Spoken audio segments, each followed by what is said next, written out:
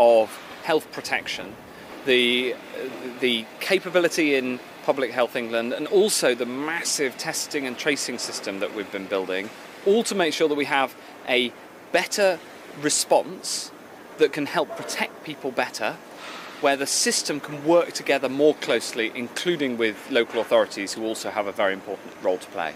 The mission is making sure we have the very best possible response to the coronavirus pandemic and future pandemics to protect us in case there's another one.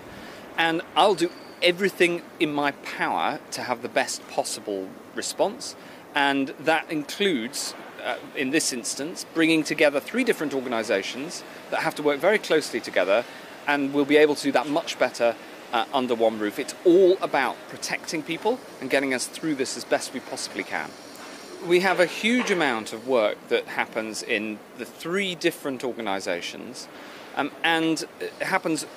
separately in separate organisations. I want to bring all that together so that we have one organisation responsible for the operational activity that's needed, the boots on the ground to do the contact tracing, making sure that we get the testing to where it's needed, making sure we've got the very best analytical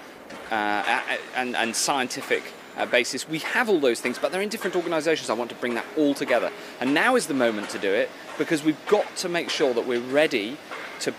to try to keep this virus down in this country, and we can see it popping up in other countries around the world, and also to make sure that we are ready should there be a second wave or another